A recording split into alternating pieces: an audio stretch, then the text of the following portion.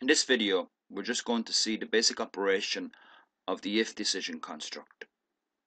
This decision construct is perhaps one of the more basic, but the most important decision construct in Java. For there are only really two decision constructs, the if and the switch statement. But it is important to know the workings of either or. Okay, so we're going to use a simple example that I'm laying out here. I have my code here, very simple, and on line 5 int x is equal to 5, and as you can see with a comment afterwards, declare the variable of data type int and initialize it with a value of 5. I am going to use this variable for the purposes of this video. Right, the best thing to actually do at this point in time is to actually make out the components of the actual if decision construct itself. So if you want to use an if, the first thing you type in is the keyword if in lowercase if. Lowercase is important. The next part of the construct is the round brackets. What this will contain is a test to see whether we can go in and actually do the operations that we need to do if this test is true or false. So what I'm actually going to do here is a simple test if x is equal to 5, which we can see it clearly is. Now the next part is the important part, and it's one of the parts that can confuse a lot of beginners, is the curly brackets or the curly parenthesis, whichever way you want to say it, starting and ending one. The important point here is that this parenthesis or this bracket starts there on line 7 and ends at line 9. Now you can place as much code as you want between those, which we will in a few seconds. But the important point is that the scope of this if is from line 7 until line 9. So what basically happens is as follows, is the test here, x is equal to 5, is evaluated. If it is true, go in past this curly bracket and do whatever is between here and this curly bracket down here in line 9. So I'm just going to do a very simple printout, a very obvious one. So again, using the shortcut SOUT, press the tab button, and I just print a very simple printout. X is equal to 5. Okay, so I'll just mark this also to end of if. Right. So what I'm going to do here now is clean and build this project now and run it. And we should see a printout of x is equal to 5. So run that. X is equal to 5. So yes, we have gone in there.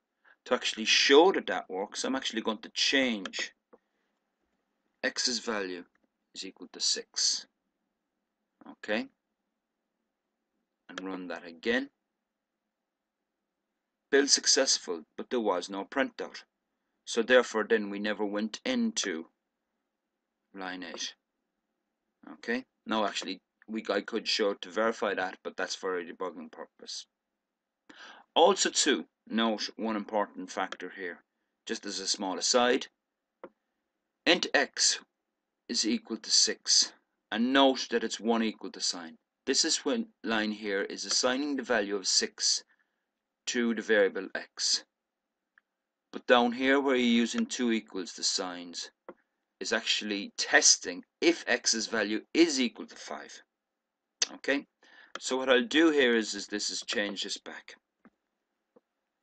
Now this code here is a bit useless because obviously you either want to state that it is equal to 5 or is not equal to 5. So if you know that you can perform one test, but you're either going to say, look, it is equal to 5 in this case or it's not equal to 5, you could use an if else statement. So basically what will happen here, and it's important to point out a few things, is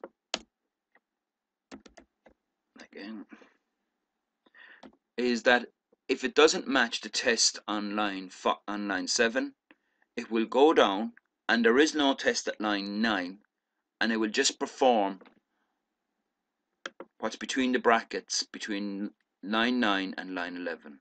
So in this case, x is not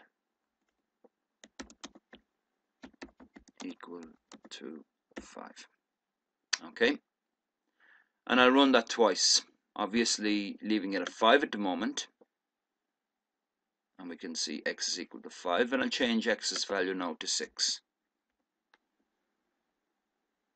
and run that, and we can see x is not equal to 5 being printed out here in the output.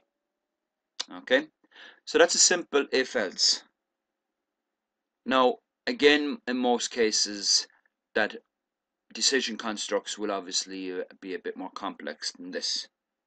So what I'm actually going to do is show an if else. So in other words, we have two tests, they will be both evaluated, and if neither of them are false, it will just fall into an else. Okay, so I'll just change around a few things here. Okay, if x is less than 5, x is, and change the corresponding printouts. Now I'll put something here, if x is less than 10, and I'll just put then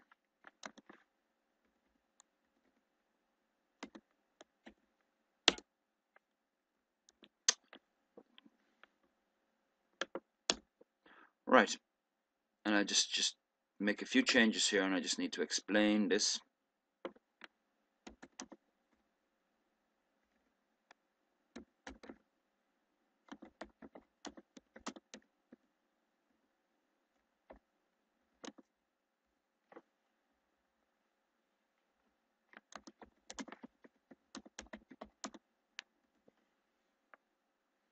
And just one more printout. Sorry now for the delay.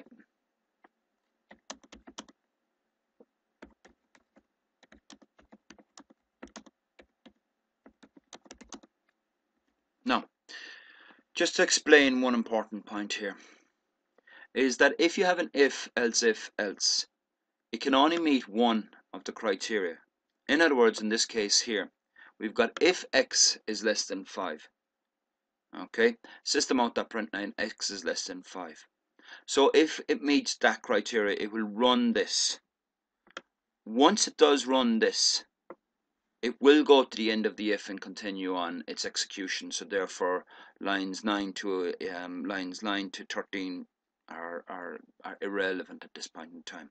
So just in case anyone might think, hang on a second, doesn't it match two of the tests? No. What it actually does is that if it's known, basically it will perform the first test that it evaluates to true.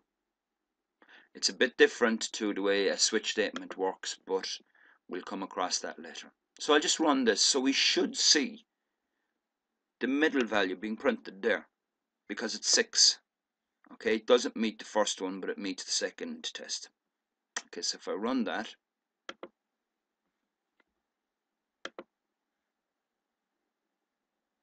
and you can see there, x is greater than or equal to 5, but less than 10. Now just a small other point too, is the reason why I put in or equal to is because we're testing here x is less than 5. So if the value was actually 5, it would still match the middle criteria. So I'll just change that there, x is equal to 5, and run that, just to prove that, and there. Okay, but what if it was obviously 15? Which statement would it run then? It should run the last one. Okay, x is greater than or equal to 10. Okay, now this is very simplified if else statement, and this is a very simplified beginner's tutorial to the if statement.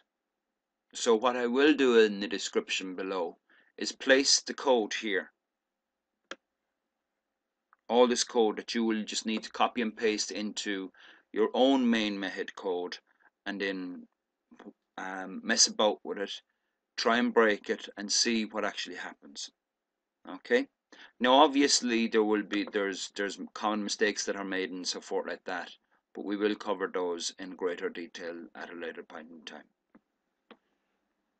Thank you very much for your attention, and what I will do in the next video is look at a more detailed explanation of the if statement, especially in terms of more logical operators and the whole notion of the short circuit operators. Okay.